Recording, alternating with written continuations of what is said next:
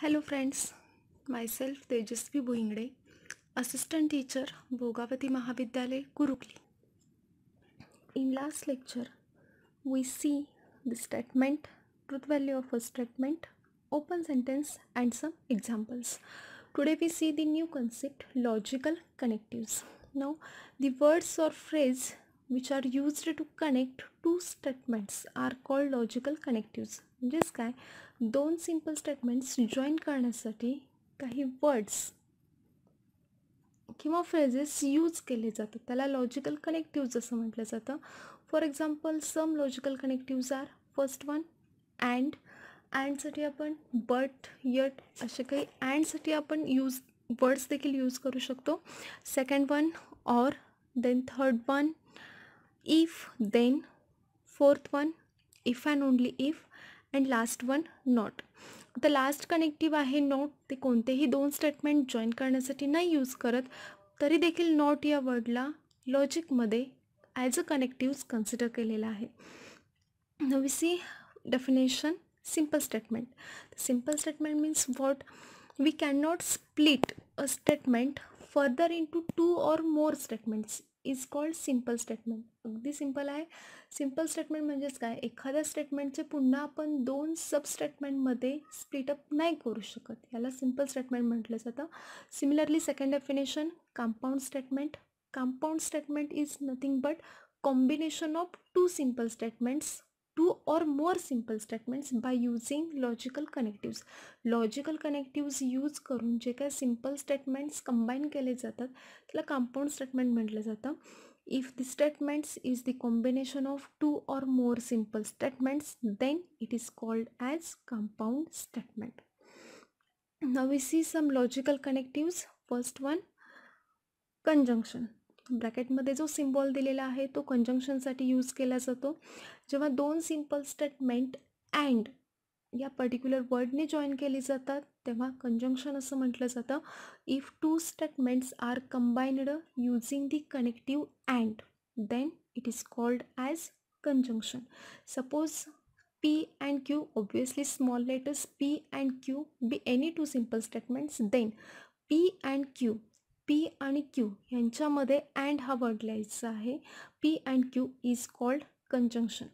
Symbolically it is denoted by P, कंजंक्शनचा symbol घ्यायचा आहे आणि पुढं Q, म्हणजेच काय, P आणि Q यांच्यामध्ये कंजंक्शनचा सिम्बॉल घ्यायचा आहे. वाचताना P कंजंक्शन Q असंच वाचायचं आहे. Now we C truth table for conjunction. तर ट्रूथ टेबलमध्ये काय असतं, P आणि Qच्या पॉसिबल ट्रूथ व्हॅल्यूज दोनच आहेत, T असेल किंवा F असेल. Pच्या दोन ट्रूथ व्हॅल्यू असतील, Qच्या दोन ट्रूथ व्हॅल्यू असतील, T और F. आता ह्यांचे पॉसिबल कॉम्बिनेशन्स घ्यायचे आहेत. आता P आणि Q यांचे पॉसिबल कॉम्बिनेशन्स काय असू शकतात, एकतर दोन्हीच्या ट्रूथ व्हॅल्यू T असतील, दोन्हीच्या ट्रूथ व्हॅल्यू F असतील, किंवा एक ट्रू आणि एक फॉल्स या पद्धतीने. म्हणजे थोडक्यात हे चारच कॉम्बिनेशन आपल्याला मिळतात. आता यांचं कंजंक्शन आपल्याला चेक करायचं आहे काय येतं. ट्रूथ टेबल घेत असताना फर्स्ट कॉलममध्ये स्टेटमेंट P, सेकंड कॉलममध्ये असेल स्टेटमेंट Q, आणि थर्ड कॉलममध्ये त्यांचं कंजंक्शन P कंजंक्शन Q. आता ट्रूथ व्हॅल्यूज देखील लिहित असताना Pच्या truth value T F F, Qच्या truth value असतील T F आणि P कंजंक्शन Qच्या ट्रूथ व्हॅल्यू आता घेता येतील T F F F. म्हणजेच काय, कंजंक्शनमध्ये दोन्ही स्टेटमेंटच्या ट्रूथ व्हॅल्यू जर T असतील तर कंजंक्शनची ट्रूथ व्हॅल्यू T येते.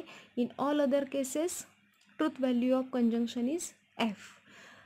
कंजंक्शनमध्ये अजून एक सांगण्यासारखं काय, कंजंक्शनमध्ये आपण अँड हा वर्ड यूज करतो. जेव्हा एखाद्या कंपाऊंड स्टेटमेंटमध्ये अँड यूज केलेलं असतं तेव्हा दोन्ही सिम्पल स्टेटमेंटला इम्पॉर्टंट असतं. दोन सिम्पल स्टेटमेंट आपण अँडने जॉईन करतो तेव्हा दोन्ही सिम्पल स्टेटमेंटना इक्वल इम्पॉर्टन्स असतं. त्यामुळे ट्रूथ व्हॅल्यू देखील घेताना जेव्हा दोन्ही सिम्पल स्टेटमेंटच्या ट्रूथ व्हॅल्यू T असतील तेव्हाच कंजंक्शनची ट्रूथ व्हॅल्यू T घ्यायची आहे. In all other cases truth value is F. The conjunction is said to be true if and only if both P and Q are true, and in all other cases conjunction is false. Now we see second logical connectives, disjunction. Symbol असणार आहे त्याचा just V shape असेल, हा डिसजंक्शनचा symbol असणार आहे. To simple statements R combined by using the connective or या वर्डने जेव्हा दोन सिम्पल स्टेटमेंट कंबाईन केली जातात तेव्हा त्याला कंजंक्शन असं म्हटलं जातं. Suppose P and Q be any two simple statements then P or Q, P आणि क्यू दोन्हीच्यामध्ये ऑर हा वर्ड असेल तर तिथं आपण डिसजंक्शन असं म्हणणार आहोत. Symbolically disjunction is denoted by P आणि क्यू यांच्यामध्ये डिसजंक्शनचं साईन घ्यायचं आहे and read as P disjunction Q.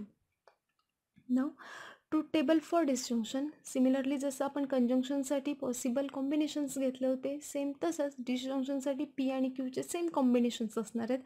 फक्त तर डिसजंक्शन घेताना काय करायचं आहे, जसं मी सांगितलं कंजंक्शनमध्ये टू सिम्पल स्टेटमेंटना इक्वली इम्पॉर्टन्स असतं.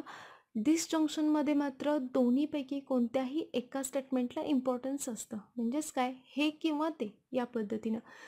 अँड असेल तर दोन्हीही सिमिलरली इम्पॉर्टन्स असतात. ऑर असेल तर हे किंवा ते दोन्हीपैकी कुठल्याही एकाला इम्पॉर्टन्स असतं. म्हणजेच काय, डिसजंक्शनच्या ट्रूथ टेबलमध्ये काय येतं, जेव्हा दोन्ही स्टेटमेंटच्या सिम्पल स्टेटमेंटच्या ट्रूथ व्हॅल्यू फॉल्स असतात तेव्हाच डिसजंक्शन फॉल्स येतं. In all other cases disjunction is true. म्हणजेच काय, दोन सिम्पल स्टेटमेंटपैकी एक जरी truth value T, at least one एक जरी ट्रूथ व्हॅल्यू टी असेल तरी डिसजंक्शन टी येतं आणि दोन्हीही एफ असतील तेव्हाच एफ येतं. The disjunction is said to be false if and only if both P and Q are false, and in all other cases disjunction is true. Now we see third logical connectives, conditional or implication. Symbolically it is one headed arrow. Bracket मध्ये दिलेला आहे symbol one headed arrow हा conditional स्टेटमेंटचा symbol असणार आहे. तर जेव्हा दोन simple statement if then या फ्रेजने कंबाईन केली जातात तेव्हा त्याला कंडिशनल स्टेटमेंट म्हटलं जातं.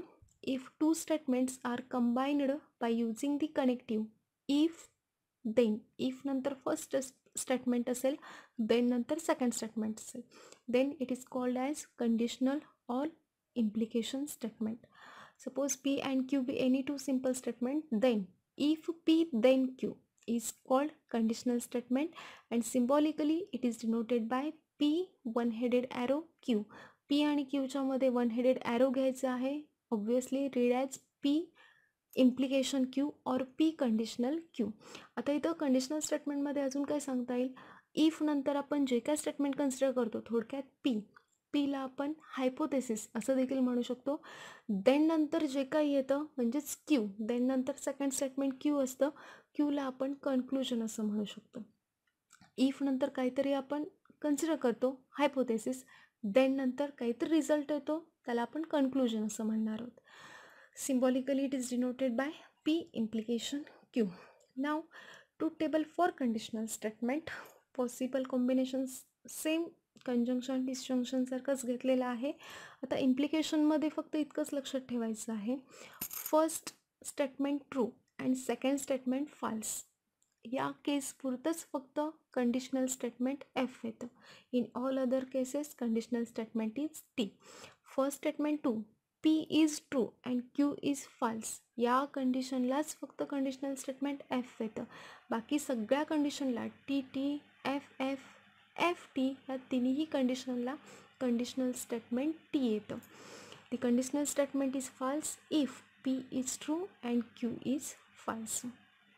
In all other cases it is true. Now fourth connective, double implication और by conditional. Symbolically two headed arrow. इम्प्लिकेशनसाठी one headed arrow होता, बाय कंडिशनलसाठी टू हेडेड ॲरो असणार आहे. The definition same. If two simple statements are combined by using the connective if and only if, first statement if and only if second statement, या मेथडने जर दोन simple statement join केली असतील तर त्याला आपण बाय कंडिशनल और डबल इम्प्लिकेशन असं म्हणणार आहोत. Suppose P and Q be any two simple statements, then P if and only if Q is called as by conditional और double implication. Now symbolically it is denoted by P two-headed arrow Q.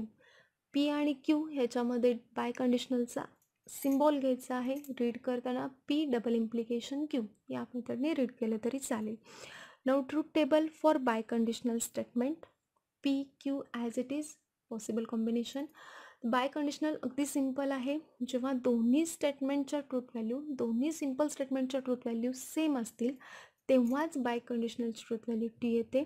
In all other cases truth value is F. म्हणजेच T T असेल तर T येतं, F F असेल तरी देखील T येतं, बाकीच्या केसेसमध्ये एफ येतं. Means the by conditional statement is true if both P and Q have same truth values, otherwise it is false. Now the last connectives, negation. ब्रॅकेटमध्ये निगेशनचा symbol देखील दिलेला आहे. निगेशन अगदी सिम्पल आहे. याआधी देखील तुम्ही ग्रामरमध्ये इंग्लिशमध्ये शिकलेला असाल. निगेशन म्हणजेच काय, एखाद्या स्टेटमेंटचं निगेटिव्ह स्टेटमेंट तयार करायचं आहे. ठीक आहे. आता हे निगेटिव्ह स्टेटमेंट करण्यासाठी आपण त्या स्टेटमेंटमध्ये नॉट इन्सर्ट केलं तरी चालेल, किंवा स्टेटमेंटच्या आधी it is not true that या मेथडने लिहिलं तरी चालेल. निगेशन करण्याच्या वेगवेगळे टाईप्स आहेत. तुम्ही कुठल्याही पद्धतीने निगेटिव्ह स्टेटमेंट करू शकता. एखाद्या दिलेल्या स्टेटमेंटचं निगेटिव्ह स्टेटमेंट म्हणजेच थोडक्यात त्याचं निगेशन. पण डेफिनेशन पर्टिक्युलर घ्यायची झाली तर कशी असेल, for any given statement P there is another statement which is defined to be true when P is false and false when P is true is called negation of P. म्हणजेच काय, असं एखादं P, suppose P हे statement आहे, P साठी दुसरं एक असं स्टेटमेंट एक्झिस्ट असणार आहे जेणेकरून Pची ट्रूथ व्हॅल्यू T असेल तर त्या स्टेटमेंटचे F असणार आहे, Pची ट्रूथ व्हॅल्यू F असेल तर त्या स्टेटमेंटची ट्रूथ व्हॅल्यू T असणार आहे. म्हणजे थोडक्यात Pच्या अपोजिट स्टेटमेंट अगदी असणार आहे. त्याला निगेशन असं म्हटलं जातं. Negation of P. Symbolically it is denoted by, Pच्या मागं फक्त निगेशनचं सिम्बॉल द्यायचं आहे. रीड करताना निगेशन P असंच रीड करायचं आहे. Now truth table for negation अगदी सिम्पल ट्रूथ टेबल असेल. Pची ट्रूथ व्हॅल्यू T असेल तर निगेशन Pची F असणार आहे. Pची ट्रूथ व्हॅल्यू F असेल तर निगेशन Pची ट्रूथ व्हॅल्यू T असणार आहे. आणि एक नोट म्हणून घेता येईल आपल्याला, the negation of a statement is the statement itself. एकाच स्टेटमेंटचं जर आपण दोन वेळेला निगेशन घेतलं तर ते स्टेटमेंट इटसेल्फ येणार आहे. ओके. या पद्धतीने ह्या 5 कनेक्टिव्स होत्या: conjunction, disjunction, implication, double implication and negation. Thank you.